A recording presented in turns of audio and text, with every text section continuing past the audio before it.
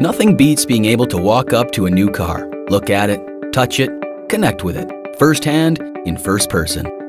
It's why auto manufacturers put on auto shows, to build those connections between cars and people. Real connections. But what if you don't have a real car? When Nissan asked us to connect people with their all-new Pathfinder, they didn't have a production car ready, so we turned to technology. One technology in particular, Microsoft Kinect. First, we had to build a real-world space where we could develop a real-world experience to test Kinect's capabilities. We needed a place that could translate the scale of life-size movements and gestures in a life-size environment. We created a place to truly connect the person to the Pathfinder. We tracked lifelike camera paths, natural movement, and real-time reactions against these motions, bringing the entire experience to life.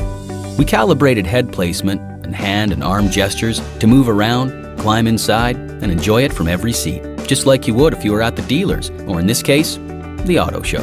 Checking it out for real. Crouching to see the tires, popping the tailgate, playing with seating and storage options, and walking around to see it from every angle. It worked. Taking the idea of a virtual walk-around way beyond virtual, creating a real way for people to connect with something that wasn't real at all, in a medium they'd never considered, in ways they'd never conceived before. What we have here is, again, the world's first application of Microsoft Software Development Kit, and essentially using the Kinect technology, which are in millions of households, and tying it directly to our products, in this case here, the all-new Pathfinder concept. I mean, there's no reason that this technology can't come, in partnership with Microsoft right from your home Kinect system. Again, using visual images that allows you to fully experience the vehicle before you go and physically shop for the car at a dealership.